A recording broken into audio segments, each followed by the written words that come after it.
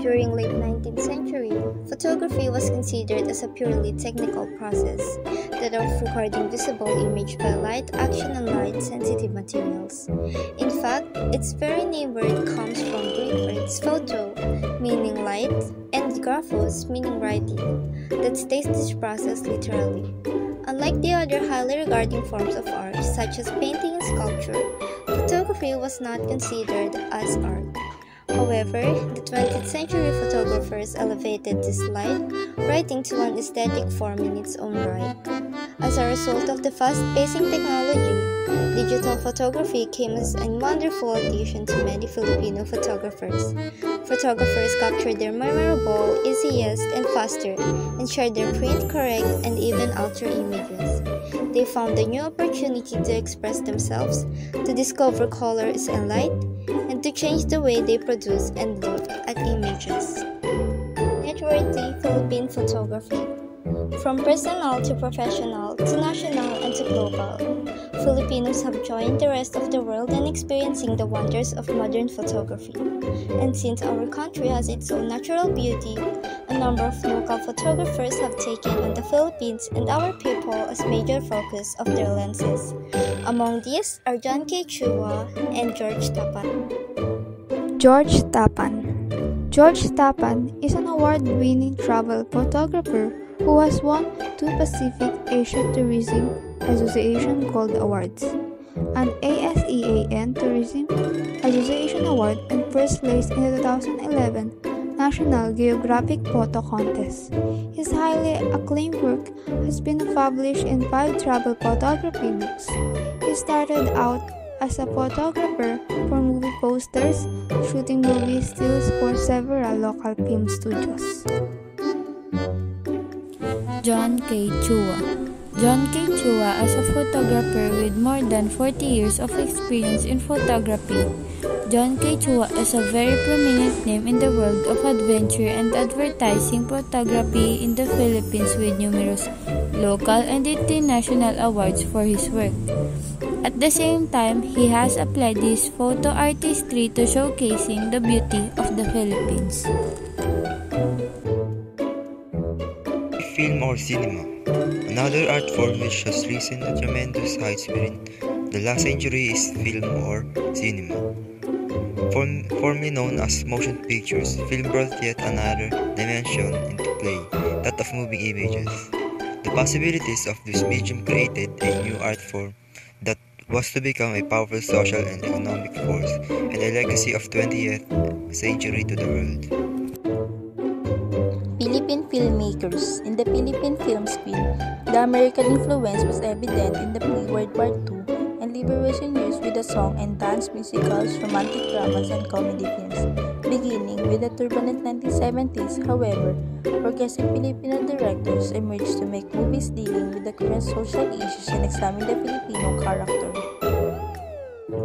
Lino Brocka was a radical filmmaker whose films explored the sentiments of the marginalized and ignored sectors of Filipino society. Brocka took his social activist spirit to the screen, leaving behind 66 films which breathed life and hope for the marginalized sectors of society: slum dwellers, prostitutes, construction workers, etc. He received awards and recognition from the different award-giving bodies, both local and international, including the CCP, FAMAS, TOYM, and Cannes Film Festival. Some of his films include Tinimbang Kan Ginikalang, 1974, Minila sa Mga Kuko in Liwanag, 1975, Insiang, 1976, Bona, 1980. He was awarded National Artist for Film/Broadcast Arts. Mike De Leon. Mike De Leon is a notable Filipino film director, cinematographer, scriptwriter, and film producer. De Leon's film mirrored and Filipinos' consequences that sought answers for questions on social class belonging, political absurdities, and fragmentations in various forms. His major full-length work was A Team or Black in 1976. It was an in-depth study of guilt and violence and showed De Leon's delicate balancing of cinematic elements to project mood and character. Some work of Mark De Leon include Sister Stella L. from 1984 and Bayaning Third World from 1999. Tatay, 2009. The story is centered on a criminology student named Coco Marte, who accidentally joined a syndicate to make enough money for his family and get involved in murder and dismembering of an earring drugs dealer. American Adobo, 2002. The story revolves around a group of Filipino-American friends who regularly gather in their adopted homeland to savor their native cuisine, to check in with each other, and to find out what a real friendship is and where true love lies. Mario J. de los Reyes. Magnifico 2003 is about Ikoy, who is a gifted boy with a good heart and spirit that allows him to give joy to hopeless people and transform their lives for the better. In conclusion, photography has evolved over time with the development of new technology and techniques, and today, it is widely used in many different fields including journalism, advertising, fashion, art, and science. Photography can be done with a variety of cameras, ranging from simple point-and-shoot cameras to high-end digital SLR cameras. The photographer can control various aspects of the image, such as the composition, exposure, focus, depth of field, and lighting, to create a desired effect. Post-processing software can be used in further refine and manipulate the image.